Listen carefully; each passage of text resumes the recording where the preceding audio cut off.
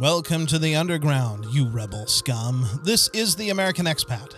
Now, I want to start by mentioning an interesting comment that was left below a video that I put on Rumble that said that we have pretty good production quality or value on the videos, but I need to work on engagement. And one of the suggestions that they made for keeping people engaged throughout the video is the use of a hook.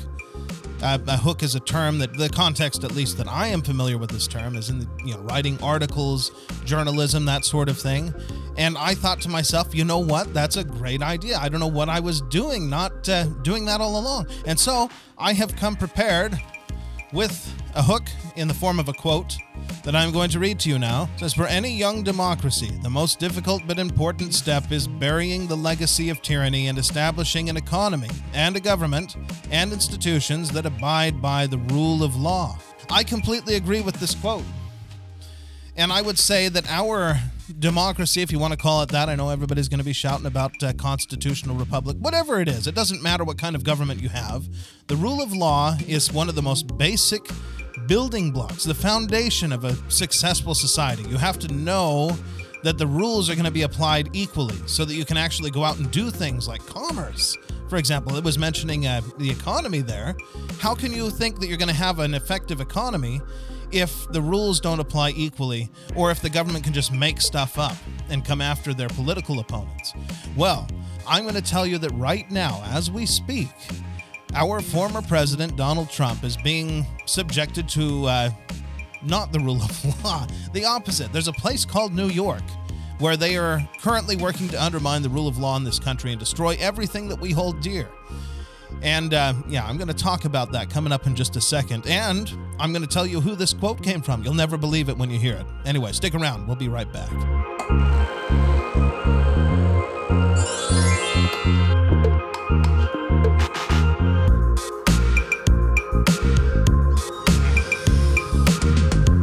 Thanks for sticking with us.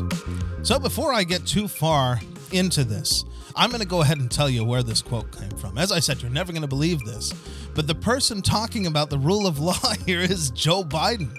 That's right. That's a quote from Joe Biden. I don't know if that's like the younger Joe Biden, and I don't know if that's actually him or if he stole it from somebody else, because he has a tendency to do that. But true words coming from a true fraud. Anyway, yeah, the rule of law. Right now in New York, you've probably heard former President Donald Trump is on trial. And they're saying that he's used, money to hush money payments or something for the Stormy Daniels character. Supposedly there was a relationship there at some point, even though documents have been signed, legal documents saying that none of that ever happened. But just the same, supposedly there were some hush money payments made. And these payments were made through Donald Trump's former lawyer, who has perjured himself and gone to jail for tax evasion. But that doesn't matter, because, we can totally believe all of that. But just the same, hush money payments are not necessarily illegal. I guess what they're trying to say is that the way that he did it was wrong, because it wasn't written down right, I guess, in the books. He gave it to the lawyer and said it was legal fees, even though I'm not sure. I don't know all of the specifics, but let's say this is wrong. Okay, it was written down wrong.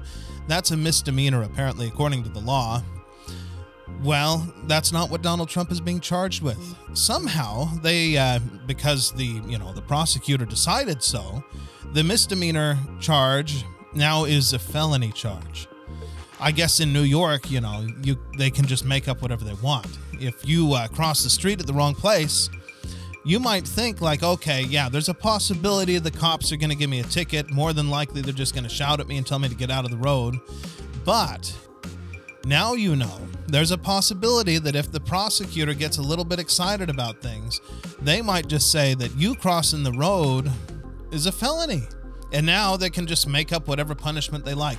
Kind of like that other trial that Donald Trump went through, that fraud trial that was a fraud. Yeah. They just pulled that fine out of the air. I would like you to find out what book or where that's written, that the fine in these kinds of cases, that wasn't a crime, by the way, where they came up with this $450 million fine. It doesn't happen. There's no case of that happening anywhere. I'm sorry for my way of saying this, but, I'm not always the most articulate person in the world. Yeah, they just made it up. So apparently in New York, the judiciary, the legal system, they can just make up whatever they want. They can affix any punishment to any crime, and they can change how severe the crimes are depending on who you are. If they like you, they don't like you, what political affiliations you have. Yeah, it's total corruption. In fact, I always thought that Illinois and Chicago were probably the most corrupt places in the country. No, it's New York. This is terrible.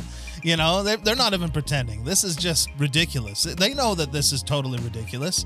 I don't know how so many people I guess that they're just so blinded by their hatred of Donald Trump that they will just go along with it. Like, yeah, look, the court, because they're so upright and perfect and would never do anything wrong or corrupt. They said that he's guilty of, hush money payments, even though hush money payments are not necessarily illegal. But, it's a crazy thing. I just thought you guys might be curious about that. And I wanted an excuse to try some new things with the video here and editing before I do some other videos that I'm going to be doing. Now, I know, by the way, last night we were supposed to do a live stream. Didn't get to do it. I was dealing with some things with my son.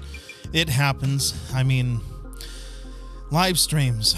I've also discovered something. If you guys, maybe I'll save this for another video so that you guys don't get bothered by it. But yeah, we'll see what we can do with the live streams. I don't know if it's better. The quality is better with the video, right?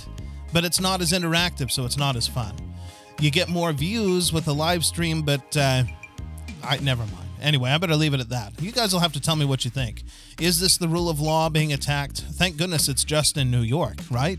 Or is it going to spread elsewhere? We'll see you guys in the next one. ไฟพะวงหลงเฝ้าสาวเจ้าบางปะกงหางไว้งงหลงเก้อหาโอเวรกรรมจำพรากจากไปไกลตา